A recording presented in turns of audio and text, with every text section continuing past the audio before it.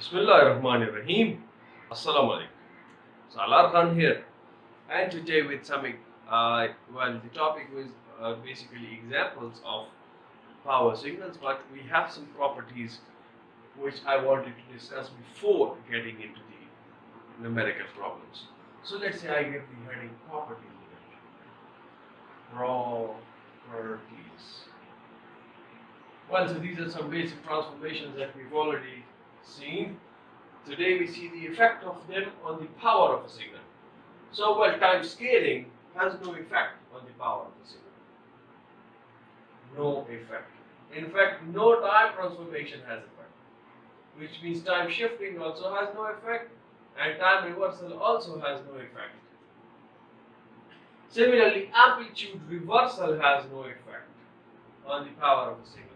Amplitude scaling has an effect, which means that if x of t is the original signal and its power is p, now if you scale the function, let's say k times x of t, so now the power of this signal would be the absolute of k squared times the original power p. This is the only thing that is important. Similarly, the amplitude shifting, it has effect. It has effect on the power of signal, but we cannot formalize it as we did in the energy of a signal. We saw that the amplitude shifting was having an effect, but we cannot conclude it into a particular formula. So that is the case over here also. Time scaling, time shifting, time reversal, no effect. Amplitude reversal, no effect. Amplitude scaling has this effect, and amplitude scaling has an effect, but amplitude scaling this effect, amplitude shifting has an effect, but we cannot generalize it. Similarly, another important property is that all periodic signals are power signals. All periodic signals are power signals. So this is an important property. If you have a periodic signal, it is going to be periodic. Well, the vice versa may or may not be true, okay? So, vice versa, I will say it's not true, okay? Vice versa is not equal to true. Which means that if we have a power signal, so it is not necessary that it is periodic, okay? But if you have a periodic signal, it is must that it is a power signal. Okay, now another thing is that the power of a signal is equal to the RMS value squared. Now the RMS, you know, is the root mean squared value. Similarly, you can say that the RMS value of a function is the square root of the power of that function. Is that okay? Now another simple property is, as we know that the power we find out by calculating through the absolute of the function. As you know that the formula is that p is equal to 1 over t times the integration from negative t by 2 to positive t by 2, and what is the case? The absolute of x of t whole squared with respect to t.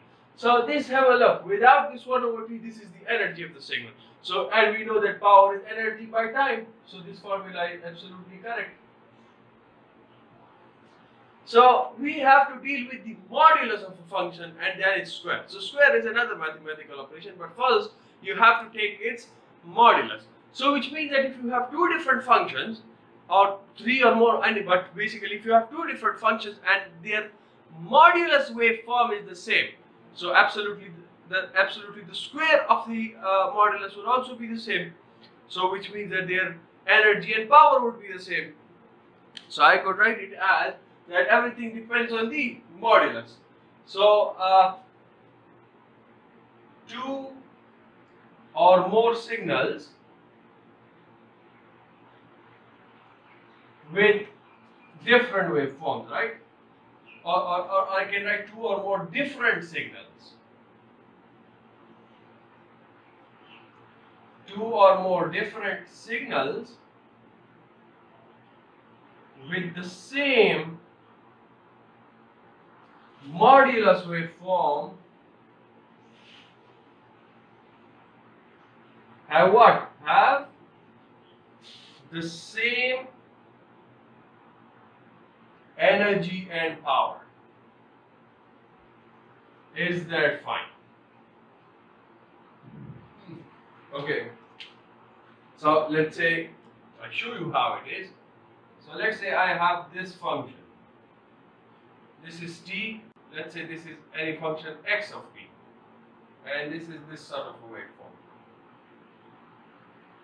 and it's repeating in such a way. Fine. So now if you find out the modulus of x of t, so how would it be? This is time axis. So have a look. The positive is the positive. Now this sort of waveform in the positive is like it would be not like this, and then it would be like this. Fine. And similarly this.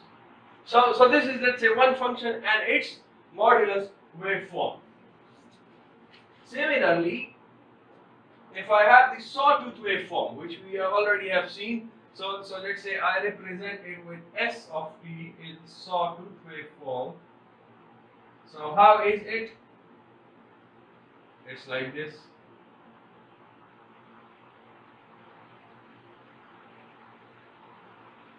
Isn't it so? It is. Now if you go for the absolute of the sawtooth waveform, so let's say I draw it over here, the S of t is absolute. Okay, this is t. So have a look. So this and this would cancel out, then you have it like this, and you have this over here. So wait, I will draw it like this. Isn't it so? And then you have this one, and then you have this one, and similarly it would repeat in such a way. And so the modulus waveform of x of t is the same as that of this function s of t. So which means that the energy of x is equal to the energy of s. Similarly, the power of x is equal to the power of s. Is that okay? Now I have two more properties. So I say I do it in the next video, okay? The first is that DC value is a power signal. DC value is a power signal. And similarly, the unit step signal